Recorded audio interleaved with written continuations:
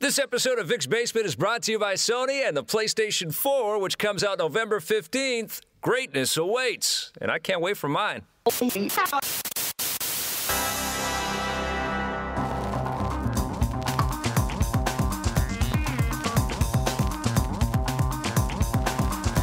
Welcome to my basement, everybody. Hello, Scott Jones. Oh, my God, Vic. Something smells really bad in the basement this week. I'm going to do the whole show with my sweater over my face. You're just used to it. I love it. You don't even Fromage. You don't even know when it smells down here anymore. You have to bring someone turd. from the outside in to tell you. It's like sending a canary into a mine to make sure that the air is still breathable. I don't care what it smells like in here. I'm excited about a whole bunch of things. Maybe it smells down here because you have been down here a lot. I have been down here a lot. Yeah, man. yeah. I've been down here. I've been hanging out with my buddy Batman. Yeah, this is a special day. And we have been punching the shit out of all kinds of bad guys. Warner Brothers Montreal has delivered a AAA game that has the word Batman and Origin in the same title. Well, the review's going to air, our first review, because we're going to take a look at it again. Ben and Jose are doing a second opinion. Guess what? 10. And it's got a 10 from me, and I 9.5 freaking love this thing. We're also going to do an in-depth look at the multiplayer as soon as all the servers and stuff go live, which will be tonight. Are you sure that there's multiplayer in this game? There is multiplayer, yes. What do you do in the multiplayer? Well, you can join as part of the factions. You've got the Bane faction or the Joker faction, and you can also play as Batman and Robin and team up and beat up all kinds. Come on, it's a multiplayer fighting game. Splash Damage is the team behind this thing. Just leave it. I'm it so at a excited. Single-player experience. I'm forcing you to play some multiplayer with me. We're going to have a blast. About 10 minutes of But this game is ridiculously cool. Yeah. Yes, it's the same. You know, that's the thing. Like, I don't think you get to keep making this game over. And this is 3 times they've made it. Well, I've been thinking about this because it's a story set in Gotham. It's not necessarily the Arkham thing as much as it's been in the past, but it's a story set in Gotham, old Gotham, and it is the roots of the hero. And when we read Batman comics, they are stories that Batman has that are set in Gotham City, and he has to do much the same kinds of things. These stories are very similar, though. And well, it's been 80 years of stories in the Batman comics, 75 years of stories in the Batman comics, where you have seen the character do similar kinds of things. There's routines, there's patterns, these are the identifiers that we get with this character, and that's going to be true with these interactive takes on Batman in this universe using these assets. Counterpoint. Yes. Video games are a medium that's dependent on technology. Sure. You need them to constantly evolve. It's not a page in a comic there is book. Evolution here. It's not revolution, but there's evolution. We haven't moved the needle since the first one. No, and I think that I probably give these guys a little bit of the benefit of the doubt because it's a whole new team taking over the mantle, and that's really hard to do. But what I love about this game... But they also get all the assets. Yes, they get all the work and the groundwork that Rocksteady has already done. I know, and I totally concur with all that. But what I love about this game is that they made a very smart story with great characters, and my favorite part of this game is that he's a smart thinking Batman, and he's being a detective, and he's going through these crime scenes, and he's trying to unravel them. He's trying to unravel a mystery, a greater mystery about these different characters and these different supervillain types that are all out to get him, that he's meeting for the very first time. And I love that aspect of this game. Now, I know it's impossible for you to be objective whenever Batman's involved. Except for The Dark Knight. What was the last one called? The Dark Knight Rises. No, I mean, if it was a crap Batman experience, listen, I wouldn't love it. But what I'm saying is the sense of deja vu is stronger with this one than it has been before. All right? But a lot of it feels like stuff that I've done before, experiences that I've had before, bosses that I've kind of fought before, and not dissimilar ways. We've got 3 amazing Batman games in 75 years. Right. I can deal with a little repetition. Well, you can. I can deal with it. I've put up with decades of stories of writers and artists trying to emulate what Neil Adams or Marshall Rogers or some of these, amazing creators have already imbued with this character that I've known and loved for generations now. And they've tried to emulate or recapture. They've tried to, Frank Millerize. They've tried to do a whole bunch of things. And I've still enjoyed the progression. I've still enjoyed these little kind of brush ticks and these little strokes, these little new touches that everybody brings. I mean, Scott Snyder's Court of Owls whole story is fantastic in the New 52. And I I feel that this is what's happening with the games. Yes, it's not like, let's start over and now Batman's purple and green and he doesn't know how to fight. He's a slippery Batman. I mean, it's like, no, let's lift off of what has been working and been very cool and well-defined and Kevin Conroy-ish and Mark Hamill-ish with the voices, and let's not just completely change course. Let's add nuance. Let's add some more color. Let's add a little bit more flavor and not fix what ain't broke. 3 out of 75 years, dude. And there's been a lot of Batman games. You can't say 75 years, 50 years, really. Well, 30 years probably of Batman video games. But again, counterpoint, because that's my role on the show, you can't keep repainting the Mona Lisa. No, and now it's up to Rocksteady and Warner Brothers Montreal. It's time to move the needle again. Yeah, I'm ready. And the new machines are here. I say this on the review tonight, but the Arkham games are the best series on the current generation. They're the most satisfying. They're the most fulfilling. Well, for you. For me, yeah. In terms of 1, 2, and 3, phenomenal. I think the next closest game that delivers at that level is Mass Effect, and then probably Uncharted and the Assassin's Creed games after that. But this is phenomenal, and the fact that it's a licensed game and that they could have half-assed it and they could have just rested on the laurels of our love for Batman. They didn't. They never do. You always feel like the character. It's so maturely created and crafted with so much love as well. It's another beautiful knockout game, man. I love it. It is. But if you're going to pour the sugar on, that if we're going to do the review, I'm going to start doing the review here. Well, and I guess that if you don't love Batman like I love Batman, you're gonna be able to tear it apart a little bit. No. There's no tearing it apart. There's just quibbles. There's a couple of quibbles. There's some the problems. Mad Hatter isn't as good as the Scarecrow. I will give you that. That's not what I'm talking about. Anyway, I don't want to do the review here. You can watch the review tonight. Okay. This is the thing. I think this is an excellent game. I gave it a 9.5. Yes. I'm just playing devil's advocate here. I know. There's things that we can find flaws with, for sure. But the industry... That's what my job is. Totally. That's what it says on my business card. And we discuss it. Flaw Finder, Scott Jones. But the industry needs games of this caliber, and the comics industry does, the superhero world does. You know who I'm happy most for? Me. Eric Holmes. Oh, okay. No, cool. And then you. And then Ben Mattis. No, you're number one. Of course I'm happy. When I'm playing this game, of course I can feel you smiling across town because I know you're playing it too. These cutscenes, I mean, his first fight with... I'm not going to say anything. I'm not going to spoil anything. Why not? But the cutscenes are just ridiculous. God, it's just beautiful. I just love this game. I love it. It's a little quick-timey. I love sinking into this world. Quick-timey. Okay, let's stop talking about Batman. But press A and you will win. We do have more Batman goodness coming. Press A and the Joker will lose. Our respective shows, so keep paying attention. You must press A, Mr. Wayne. No, don't pull out silly Bane voice. The other thing that I was excited about and happy to see that happened this week was the iPad announcements. I know that Why are you happy about this? Why does this make you happy? I love the Mini. I love the device. I like the Mini. I love the Mini. And if there's been one problem with it that I have talked about, it's the resolution on the screen isn't as good as it could be. But the thing that I really wanted to happen with the Mini is happening, and that's that the A7 chip is going to be a part of this, the 64-bit processor. Don't know what you're talking about. Well, it's the same chip that's in the English. iPhone 5S. Now, the one thing that they excluded is that they're not going to put the thumb... Touch ID sensor on there. Who gives a shit? Who wants that thing? Well, it's great to not have to remember passwords. Well, you don't have to use a password. Just hang on to your phone. That's all. Yeah, but it's simple. Okay. But it would be great to just be able to touch the thing. But 64-bit processor with the Retina display and an iPad mini frame. It's too expensive, but I am so psyched for this machine. It's going to be Are you really? The best iPad the best tablet the greatest of the year. iPad until the next iPad comes Not the best value, though. The Nexus 7 is still the best value, for sure. This is the problem, though. Yeah. Because it's what I'm doing today. I'm finding all kinds of problems. Stacks of tablets? I'm building a house of avalanche of tablets. Yeah, you already have like 6 in your bag right now. You don't fucking need 6. I'm gonna make a house of tablets, smartphones, and phablets. Listen. Yes. I still don't understand what Apple's doing, though. It doesn't feel risky at all, does it? Nothing. It doesn't anymore. They fly everybody out to San Francisco. All our friends at websites and CNET and all these guys, they go out there and then they find out that this is the news. I don't feel great. I mean, I guess we're talking about it, but I don't feel great for the people that's all they get to talk about.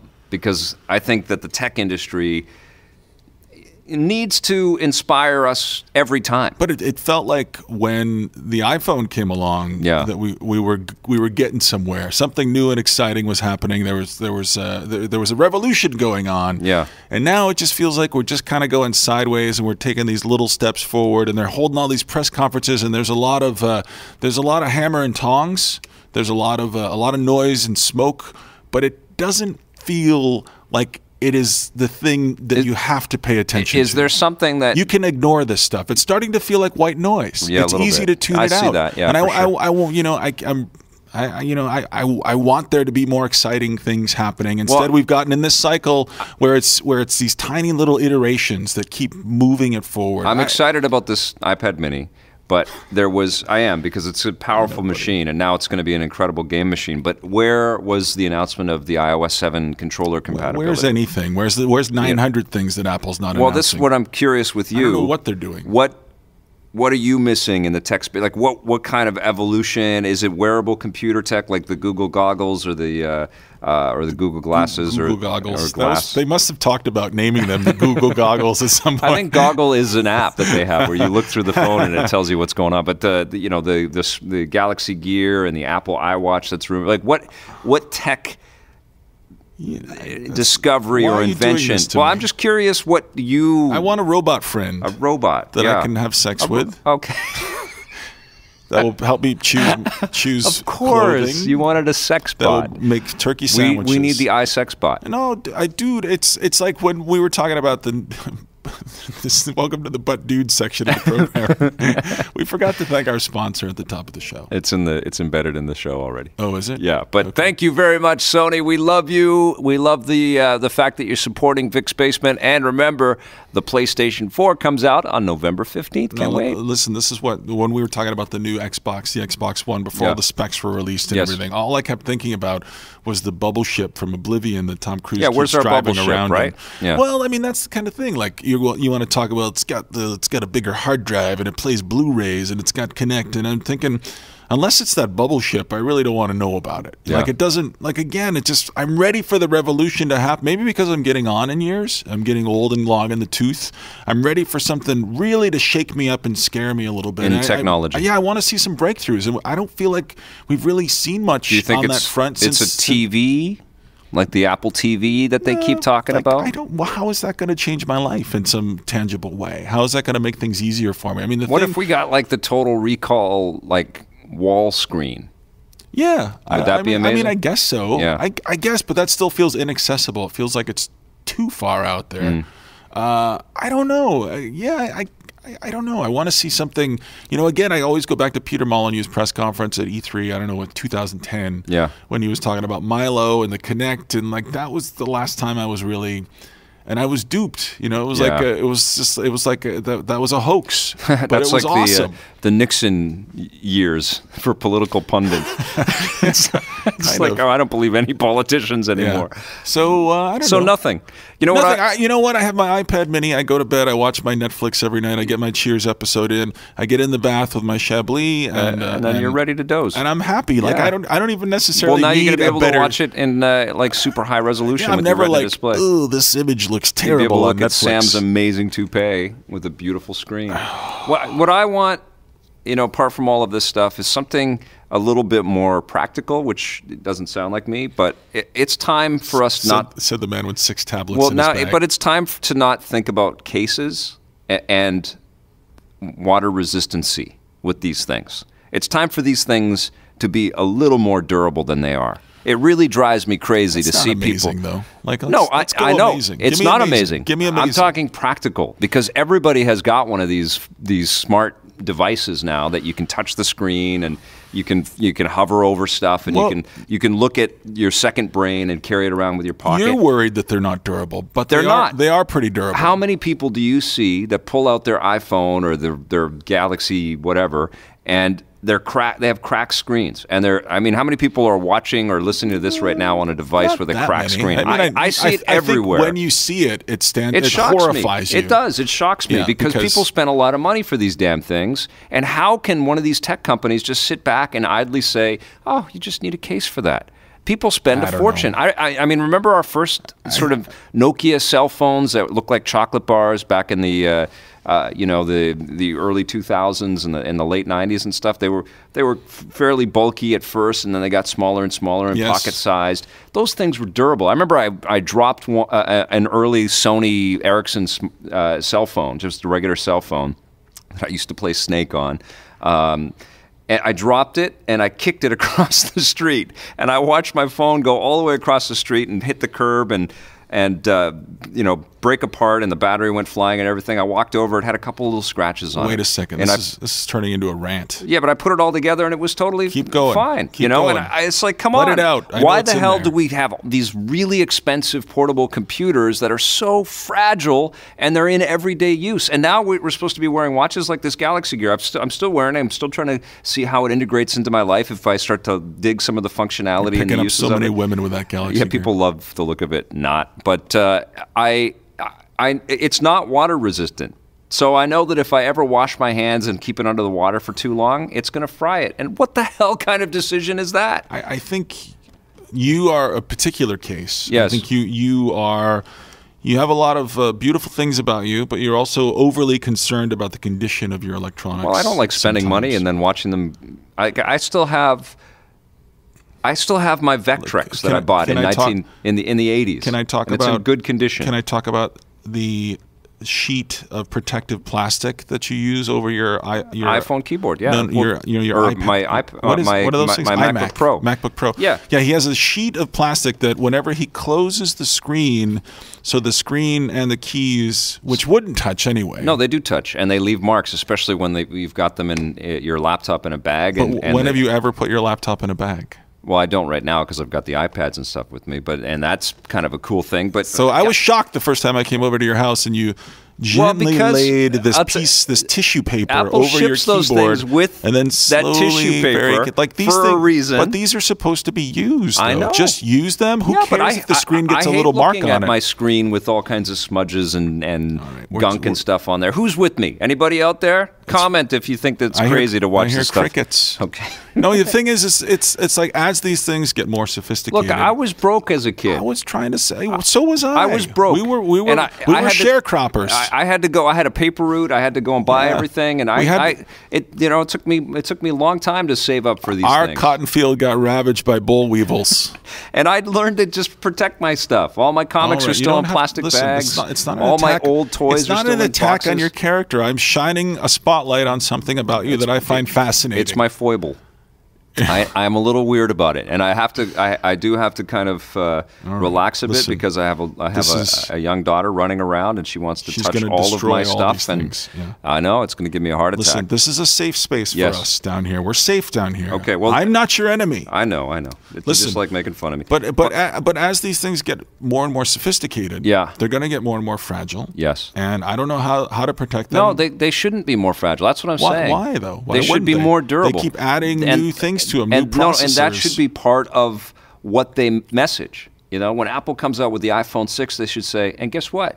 No need for cases. Yeah. And drop it on something and then throw a hammer on it. And dropping it from a height. Like, just like that old commercial for the suitcase with the monkey. How much? Like, that would bring people to a standing ovation. That'd be like, oh my God, that's awesome. Mostly be you. Well, I'd be at home watching the net stream. Woo! Woo! I love you, Tim. I love you. Finally! All right, okay. Jesus! Enough about that. Something else cool has happened. I've been holding on to it this whole podcast so far. In your lap. I've got the hiding your erection. Assassin's Creed. Yeah, it's covering me. Your black flag. My black flag collector's edition. I'm going to open it up. We're going to do a live audio-only unboxing. I love these. We did one for BioShock Infinite, and now, yes. Oh my God, what is that? This is Connor. Is that the name of the pirate guy? I forget the name for everybody here. I think no, Connor was the last guy.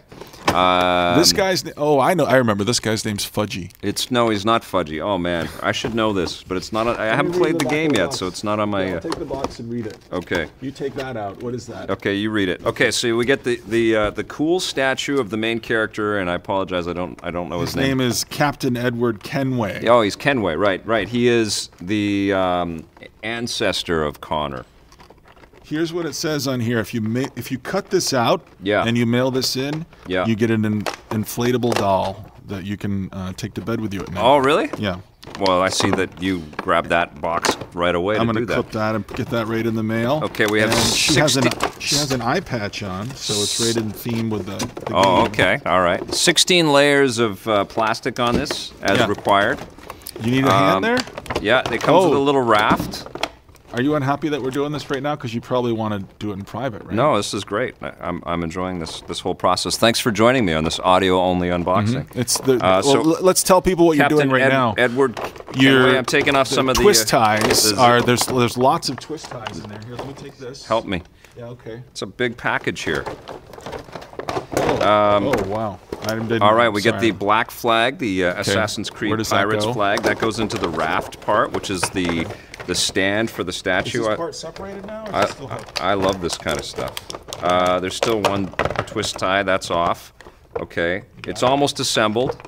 You put the character together, and you got this cool thing that'll stand on your bookshelf. No, that's not. That doesn't go on there. your computer. Does that go there? Kind of. Okay. So, I'm a fan. That looks awesome. Okay. That looks awesome. I haven't really jumped into the game yet, so I can't tell you if I love this character or not yet, but I like this collectible very much. Sweet. So now I've got a cool black flag. Yep. Standy thing like that. Okay, now what's in the box? That looks awesome. You want to hold that? You want me to hold that and you can keep going? Yeah. Okay. He's got all kinds of weapons in there. I'll work on this. All right, see if you can assemble the rest of that. There's all kinds of weapons in there. Oh, sweet. You actually get a physical cloth black flag. That'll look great over your lamp as you're smoking your doobies. This will go right in my dorm room. Yeah. No, that's cool. That's a massive black flag. So what kind of material is that? It's like a tent-like material, nylon. Yeah, it's like a nylon black flag. So you can hang this outside of your house, and no Jehovah's Witness would ever come and knock on your door again. You get the metal case for the game. Is the game in there? The game is in here. The actual game is in here, and then you've got the soundtrack. Awesome. They always have great music in these games. Terrific. And then you get all kinds of collectible edition. Yep, you got one of those. Oh, and you get the PS4 version of Black Flag for $10. Oh. With this. Okay, so this is This is the old version. That's cool. So this is both versions of the game. That's great. Great.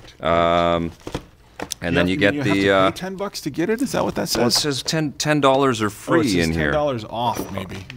Get the PS4 digital version of Assassin's Creed 4 Black Flag for $10. What? I don't understand. I have what's he doing here? Is he like a jig? Kind of a. He looks like. Yeah, he's lifting one leg. He looks like he's very happy. Something happened. He looks like he is farting. Well, he looks like he's having like one of the way his cape is billowing. Well, it's like one of the animation cycles from the end of a level in Rayman Legends. Right now is what it looks like. Yeah.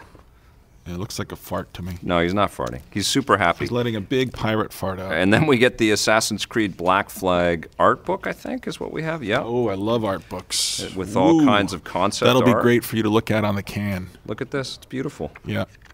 It's beautiful. I want to come over to your house this weekend, look at all your art books. I know you do. Look at this, another one. That's the great thing about our review partnership. He doesn't mind that I get all the collector's editions. No, you can keep them. Which is wicked. So you can take a look at that. What? I don't want to look at the art book. And you can look at my steel case. I can't even touch this. Assassin's Creed. This is like holy water on a vampire. This is a nice package. This is a nice kit. And, you know, like, I think Ubisoft has done a great job with the Assassin's Creed collector's editions. You did a great job unboxing it. I'm going to give your unboxing job a 10 out of 10. Oh, thanks, what would you give the collector's edition so far without having played the game? It's pretty good. I'd say, yeah, it's pretty cool. I love figures, man. We had the Triforce guys on, and I think this is one of the coolest things about what's going on with games. You know, had a nice figure, Ethel Merman. It's a beautiful figure. Talking about a different kind of figure. Oh. I like these physical, collectible. Caricatures of these figures. Right, I think this is awesome. What is that now? So I give it an 8.5. Without having played the game, if I love this guy... 8.5, that's it? What else could they have done? What else would you want? I got to tell you this. Come on, 9. Because I'm a Hot Toys snob now, right? Those are the figures that they're way too expensive. How are we friends? But I like How are we friends? But I like I like action figures more than statues.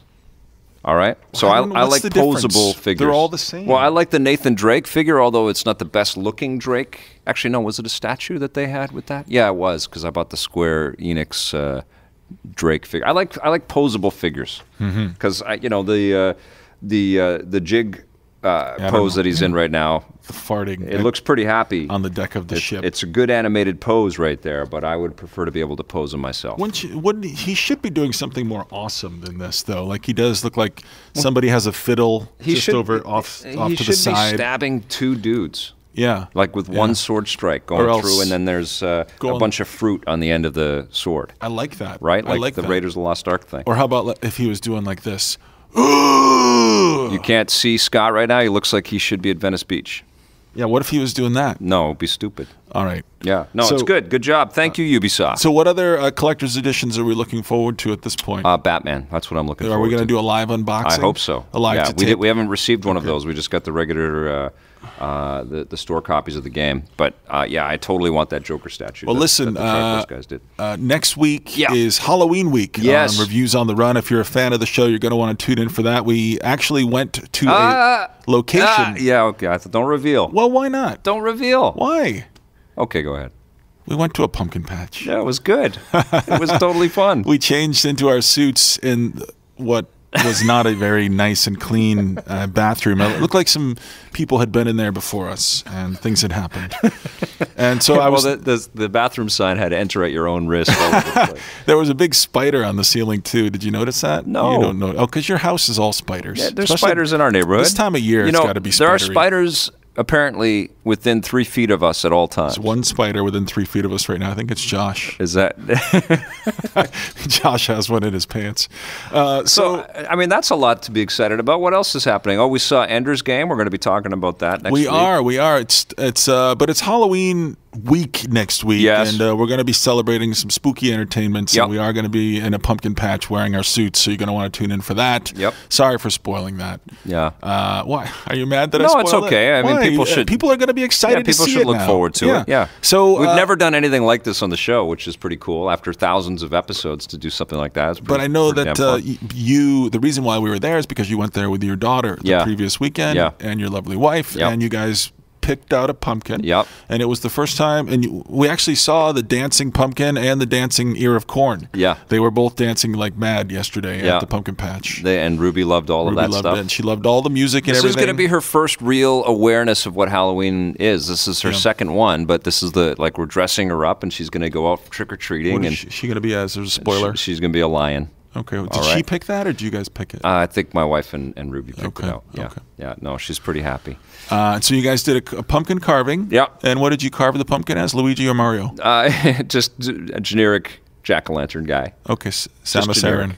Yeah, just the Samus Aran pumpkin. Yeah. I'm so talented with the jack-o'-lantern carving. So you're gonna go door to door, and you guys are gonna give out candy if I come to your house? Absolutely. I think I might dress as Indiana Jones this year. Oh, really? Yeah. So you're gonna take your lion out? Damn right. Yeah, this is a crazy time, man. We're on the edge of these machines coming, and all of these games are starting to hit. Like, we got Assassin's Creed 4 and Lego Marvel, and reviews of that stuff is coming up very soon. We've got all the portable games. I'm feeling flooded already, and the next gen stuff hasn't arrived yet. It feels busy, don't you think? All I feel like doing is going back to Batman. Yes. That's all I feel like doing. That happens every time a Batman game comes out. Every day I come into the office, and poor us, but we get some new reason why I can't go back to Batman. It's like, and even today with Assassins, it's like, I'm curious about Assassins, but I still just want to go back to Batman. Yeah. I don't know why. Yeah. Assassins feels too big and unmanageable. Even though I haven't looked at 1 second of the game, except for that our ill-fated visit to Ubisoft Montreal, it just feels like I'm overwhelmed. Like, I got to get in a ship, and then I got to go to a village, and I got to do this, and I'm just like, can't I just fly around Gotham and beat up random guys and press the Y button every now and then and do some cool moves like that? It just feels like that fits more easily into my lifestyle. Well, here's my thought about what the guys have been working on with Assassin's Creed 4 is that they were very aware that there was a lot of anger and disappointment with Assassin's Creed 3, even though that was a spectacular game. Only does everything. Yeah, I mean, there's a wood carving mini game in there. There was so much stuff. I know, and it was intimidating, and it was a little broken, but it was still wonderful in so many ways. But they do feel that there was a jumping of the shark kind of attitude around that game, and that's what they want to steer everybody back to with Assassin's Creed 4 is that, look, we have really fixed all of the things that you've been worried about. It's the 2 refrigerator thing. I've talked about that before, where if you buy a house and it has 2 refrigerators in it, you're probably not going to throw out the second refrigerator. You're just going to use that one for your salami and your beer. Yeah. And it's the same thing with game design sometimes. Like if you build something, well, it might not be great, but we already built it, so let's leave it in the game. And that kind of feels like that was the MO for the last Assassin's Creed game. And that's the argument for having editors who can step in, like in the same way that books have editors and TV shows and movies have editors. Like, this is in and this is out, and this is the reason why. Right. We need people to be selective about these things because we don't have infinite amounts of time. We do have lots to do, lots of wonderful things on TV, lots of great movies to see. Yeah. And so hopefully this will be a more spare, more purposeful Assassin. That's my hope going into the new Assassin's Creed. That it's going to we'll dive into the fun a lot quicker. And everything is going to feel meaningful. It's not going to take you 6 hours. I remember still getting that text from you last year, like, I am finally the guy. After 6 hours, you finally have the cowl and you're him, and it's just like, what a prelude for a video game. Like, come on, like, let's get cooking. Pretentious, isn't it? I mean, it's really 1 hour. That's all you get for your prelude. It's too much. Yeah. Well, Watch Dogs has been pushed back, so this is an incredibly important release for Ubisoft this quarter. It's on every platform, so I think it's going to do very well. I can't wait to see what it looks like on the PS4. I mean, we've had little tastes of it so far, but I can't wait to sit at home. Probably going to look a lot like the PS3. Well, I mean, it is going to be an up-res version of what the PS3 is, but with way more detail and cooler weather effects. And I'm psyched for the horsepower of these things. I'm psyched for the fleshing of the details. When we're playing Batman, I can't help but think 60 frames a second at 4K resolution. I mean, I can't wait for what Gotham looks like in next gen. Whether that means you always want more. You're never satisfied. That's like, honestly, that's just take a moment. I'm a gamer. Take a I'm moment into this crap and be grateful for what we have. I'm always grateful. But then you're like in the next breath, but the PS4 version.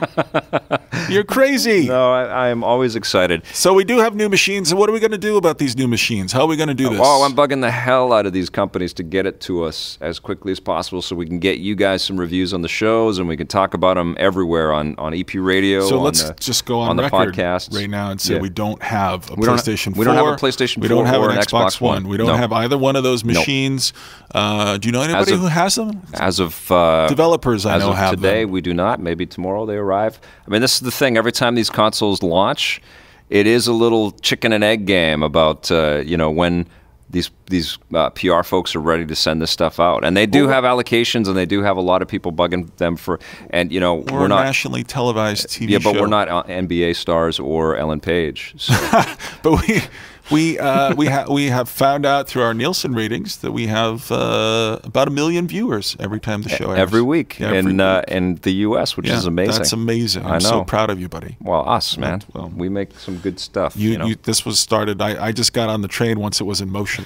That's all. So Halloween's coming. New consoles are coming.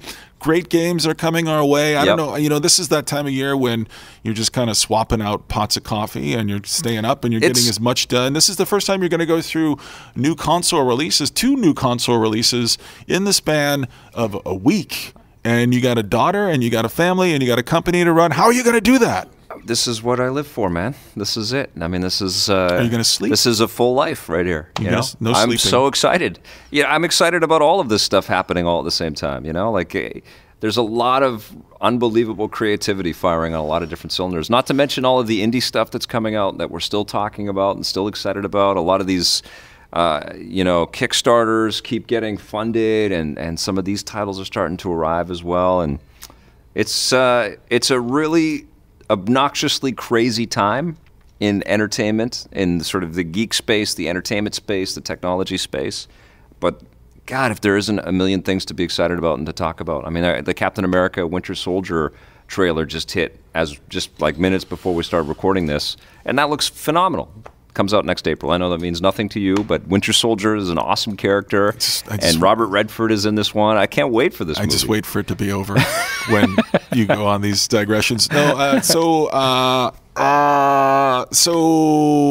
yeah, there's something else I wanted to ask you, but I'll be damned if I can remember what it was. So The Counselor opens this weekend. Oh yeah, go see it or don't go see it, Victor Lucas? I think go see it. It's a smart movie. It's the smartest movie in your movie theater right now. But it's a pretentious movie, and it's a little Ender's obnoxious. Game opens next Friday, and then the smarter movie will be. At I can't wait to talk about Ender's Game, but I like The Counselor. I liked it as well. Yeah, it's a verbose movie. We saw that two revels movies this week, and we liked both of them.